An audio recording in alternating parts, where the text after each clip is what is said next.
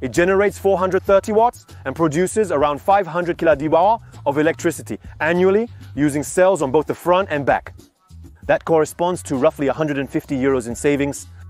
Everything I just mentioned is only what it generates in the daytime. Because when night falls, the sun's rays don't really disappear, they are simply reflected by the moon. That's why we see the moon at night giving off a little light. We can always see there is always light. And if there is light, theoretically, with a powerful enough solar panel, we could capture some energy and produce electricity. Here, I have this new panel from Zendure connected to the application, and I can see exactly how much it produces. And now, before seeing how much this latest generation panel can produce at night, we first need to understand how they work. Technical videos are available in the description. I'm going to try to simplify all this because you're too stupid. Solar panels are made up of 2 layers of silicon. To make silicon, we're going to have to react sand-rich in quartz with carbon often derived from coal. So, it's a bit ironic, but solar panels start their life thanks to coal. The sun's rays are filled with tiny particles of energy that we call photons. Imagine them as tiny projectiles zooming straight towards our solar panels.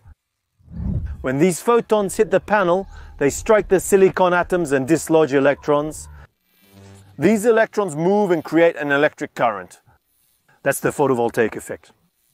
It's a theoretically infinite loop, but it's going to lose about 0.5% power each year. That's why solar panels are generally guaranteed to work for about 40 years at 80% of their capacity. The current produced by the photovoltaic effect only goes in one direction. This is what we call direct current or direct current. This is excellent for powering a battery. But the devices inside our house need alternating current, also called alternating current. The advantage of alternating current is that, unlike direct current, it can travel very long distances. To convert direct current into alternating current, we will have to make it oscillate.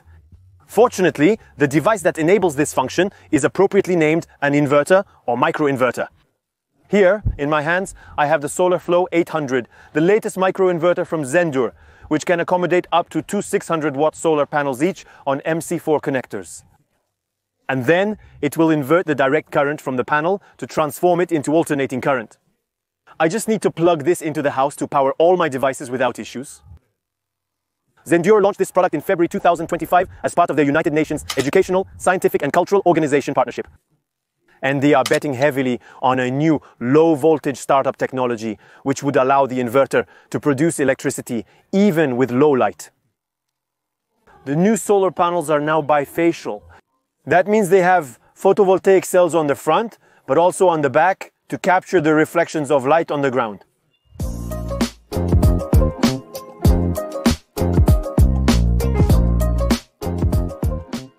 As we were saying earlier, the moon acts a bit like a dirty mirror that reflects some of the sun's rays. Since the solar panel is capable of capturing the photons that bounce off the ground with its cells at the back, and that the micro-inverter has the technology to produce electricity, even at low light, couldn't we capture the light photons that bounce off the moon to produce electricity? Let's return to the main question. How much electricity does this solar panel generate at night? Here, I'm on the app, I see in real time that I'm at 0W. Here, the panel is producing absolutely nothing and everything is well connected. It's a bit strange because 2 LED panels are lighting up the entire scene. I can see Baptiste very well. My phone, it's making light. The sun is still reflecting in the moon. Overall, there is light. Otherwise, I wouldn't be able to see the camera and talk to you. So, how come I'm at 0 watts? Why can't the photons excite my silicon?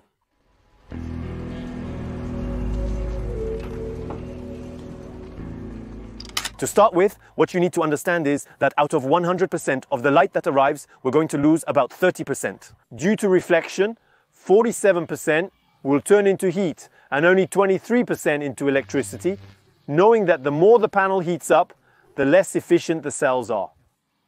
And then we're going to lose a few more percent in the inverter and in the cables. Even if we plug in a 28-watt LED panel and put it right in the face of the solar panel on the application, I see that I'm producing 0 watts. Even a large solar panel can't produce a single watt of electricity. So, if I had hooked up a multimeter behind the solar panel, maybe I could have seen a few watts produced. But anyway, the inverter, even though Zendure has implemented a technology where it activates even at low light, in fact 28 watts, it's too low to even activate the micro-inverter. So, the answer is clear in the middle of the night, even if you have all sorts of reflections from the sun on a full moon. It's impossible to produce even a single watt, it's not profitable.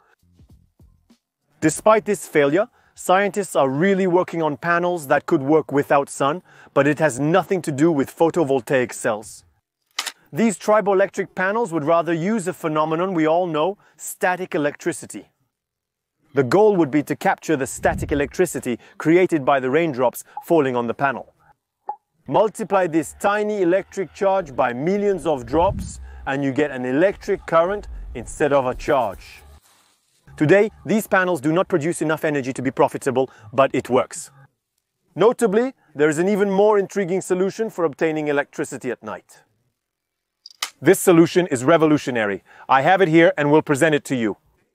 It's called a battery. Yeah, not just any lithium battery. This is a lithium-iron phosphate battery. I will explain in a moment why this is important. I'm not going to go into the technical details of how a battery works, but it's quite interesting to see that these new lithium-iron phosphate batteries are widely used to store energy from our solar panels, but also in our electric cars. And that, for several reasons.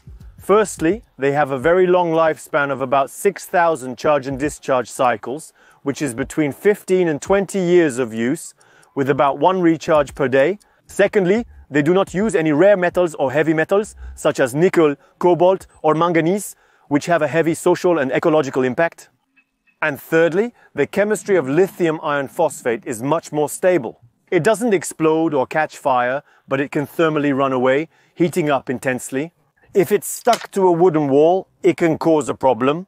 But the new batteries, like the AB2000S from Zendure, incorporate a fire extinguishing system that further enhances safety.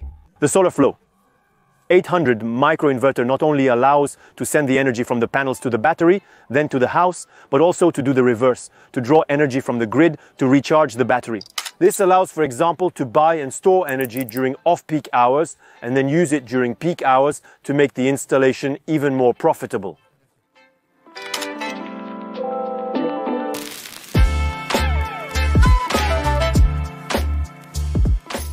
So for now, despite major technological innovations in solar panels and micro-inverters, it is still not possible to produce electricity when there isn't much sun like today. At best, there would be wind turbines, which can produce electricity even at night. We will discuss this further in a future video. But even in that case, it is necessary to have batteries if we really want to have energy in a stable and continuous manner. There are tons of very interesting systems. We have tested many of them on this YouTube channel, and we will test many more. So subscribe so you don't miss them. I have 2 indoor systems running simultaneously at my place. The first one, it's 2 solar panels connected to the SolarFlow 800 and to 2 AB2000S batteries. This allows me to produce enough energy to power my internet box, my fridge, my freezer, and all the devices that are always on. In other words, the consumption heel.